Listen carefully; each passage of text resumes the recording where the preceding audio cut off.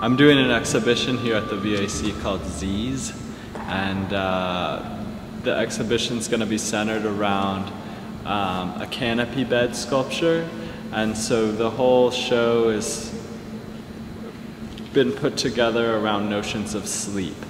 So we have a pillow that's going to be involved in the show, some sheets, some carpeting. I'm originally from Los Angeles, and I got here about a week ago, and I'm here for another 4 weeks preparing for the exhibition. And you know, it's been great. I keep saying this residency potentially could have been anywhere in the United States, but I'm very thankful it's in Austin.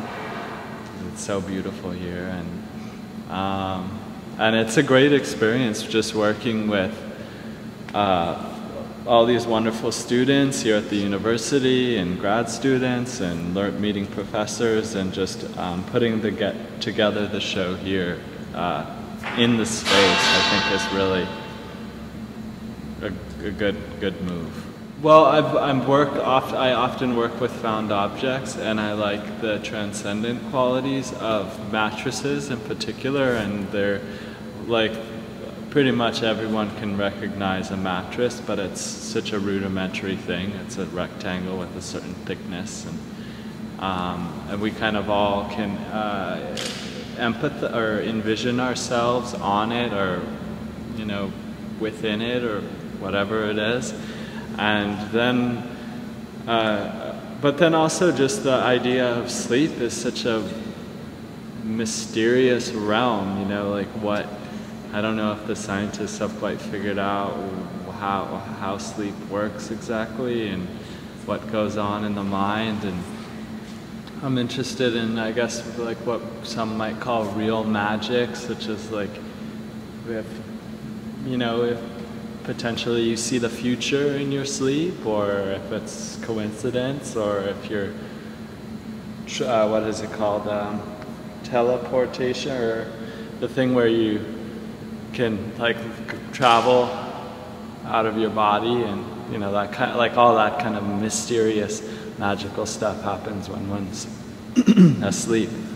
So that's, you know, that's maybe some of the ideas that go into it. But the works themselves like to stay very much in the present. So there's this pillow that's getting coated in tacks, which is like supposed to be very, kind of keep you here now, and maybe make you more aware of your immediate surroundings. But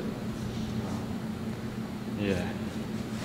So this, one of the works in the show is going to be an assemblage of found photographs. So here we have the photos in an untreated state, which is just, I bought them at a thrift store in Los Angeles. And a lot of them are of interiors of houses, which are nice because I like that there's an absence of people with these images. And so once those images are taken, and then putty is put on the back of them, which ends up hardening, and sand is pressed into the putty while the putty is still soft, and then they're laid on a pipe to give them the curve. And so they harden, and then once they've been hardened, I'm going to assemble them together in a way that I can't quite demonstrate with my two hands. But they'll start forming a kind of tumbleweed of images, and then they'll sit on a mirrored pedestal, and certain images will be kind of tilted downward, and you can look into the mirrors and see the images being reflected that are facing down, and then you'll see images coming up. And I think of it a little bit like a condensation of memories, or of just these relics of experience. And yeah, and I guess I see it relating to the show in the sense that it is like almost this collective imagined realm or something, or like not imagined but just remembered collective realm. So yeah, thank you guys for watching. It was a pleasure talking to you, and now I wish you a fond farewell, good night, take care, and dream on.